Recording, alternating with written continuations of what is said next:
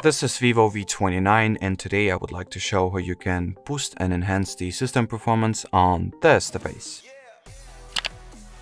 So to start, I recommend that you perform the storage cleanup. The easiest way to do that is through using the Google Files app, since it has the built-in option that allows you to perform a pretty decent storage cleanup and clean your storage thoroughly.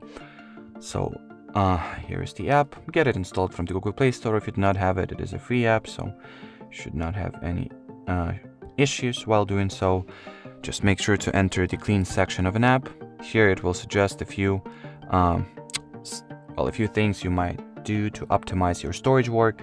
In my case, there are, no trash or junk to remove at the first place, but if you will have it, it will suggest that to you indeed.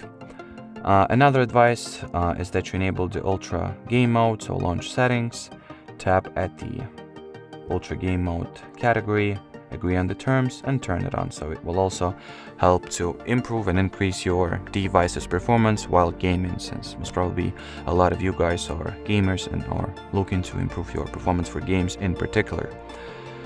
Then what I might also want to recommend is that you check if your system is in the power saving mode or the battery saver option is switched on, and if it is, make sure to turn it off.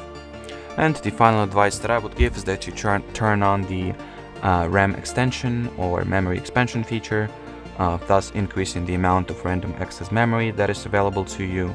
And the more RAM you have, the better performance you'll get, if I were to simplify it into a single sentence.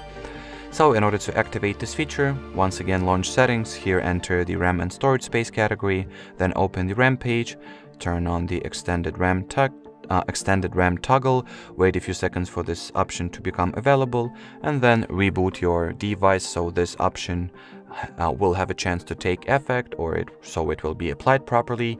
And that'll be it. So thanks for watching, thanks for your attention, and bye bye.